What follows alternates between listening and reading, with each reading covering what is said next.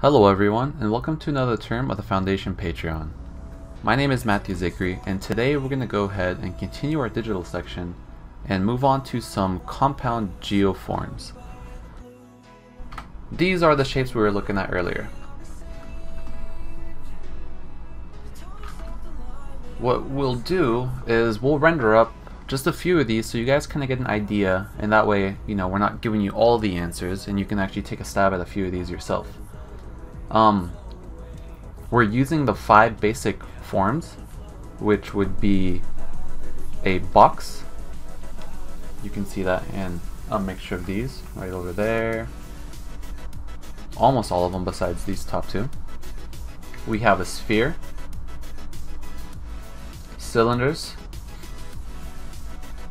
cones, and then anything with an angle would be considered part of a pyramid. I like to plot out all my lines first, so my light rays as well as my shadows, just to begin, because that really helps me focus on the rendering when it comes time for it, and I'm not worried at all about trying to adjust any of my angles or my cast shadow angle, any of that. We haven't completely covered plotting yet, but I'll give you guys a basic run through. So right now we're working with cast shadows from directional light, such as the sun.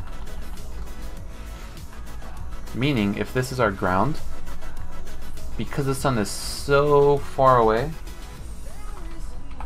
like miles and miles and miles, all of our light is going to be parallel light rays.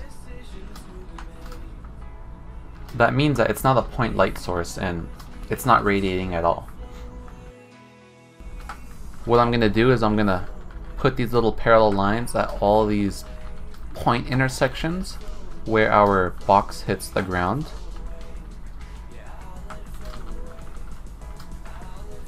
And I'm mainly doing it on the ones where a shadow will join or begin from.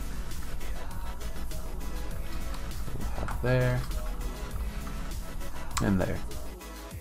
And we're going to do the same thing, except we're going to have this hit all of our corners on the opposite side of where our blue lines were. Light is going to hit this whole area right over here. Meaning that if light is hitting that section, there should be a cast shadow on the ground representing the same kind of shape. So let's go ahead and draw that out. Alright, so let's go ahead and render this out.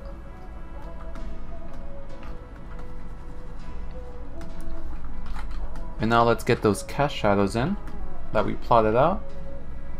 And the way it's going to work is the local value of this object is a value 2. So any area that's in shadow is all going to be halfway to black. So it's all going to be a value 6, which is the 40 in Photoshop. Meaning we're going to take that.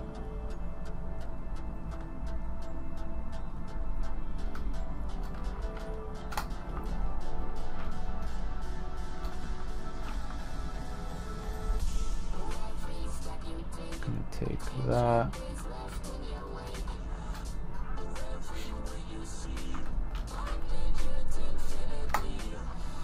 Going to delete some of this.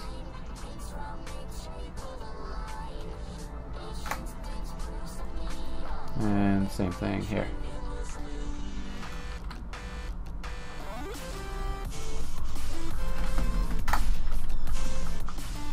I'm just going to do that as a new layer on top.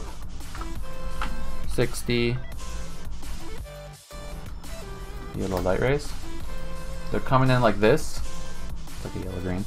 They're going to bounce back into here.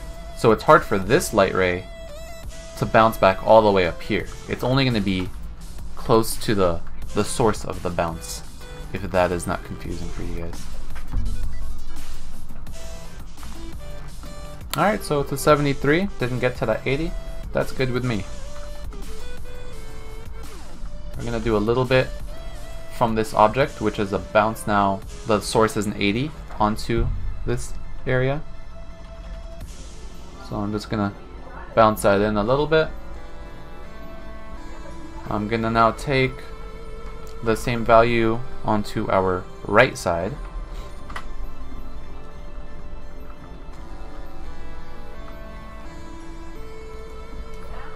And then I'm gonna just bounce some of that into here. This is our shadow side, so one, it's not gonna get as strong as a bounce, but we're actually gonna have to remove some of the bounce in just a bit. And I will show you why. So what I did is I went ahead and I selected a shape, just something a little bit more complex, since we did fairly more simpler objects in the beginning. And I already went ahead and took all the sides and created masks for them, so that way you didn't have to painfully watch me do that and sit through it again. Alright, so first things first is to determine our lighting angle. What I'm gonna do, and what I like to do, is I like to just take my line tool and kind of envision just how some cast shadows might look on this, because it's more of a complex object. And you know, if I want do I want the light to go that way, so I'd have some shadows doing something like that. That could be kind of cool. You know, we'd have something there. Or do I want to do the more complex way, and you know, I'd have to plan a cast shadow for the angles and whatnot. And I thought it'd be interesting to kind of have something going on with this dome over here, so that way it's not just in shadow and we actually can do something fun with it. That was the whole purpose why I included it. I'm kind of liking getting some cast shadows, like some of these cast shadows on, and maybe it can almost just kind of catch the dome and wrap around it. So now all I have to do really is find where my mask is for my dome, reveal my sphere, and mask it in. Then we could turn our dome mask off. Let's turn that off as well as the drawing.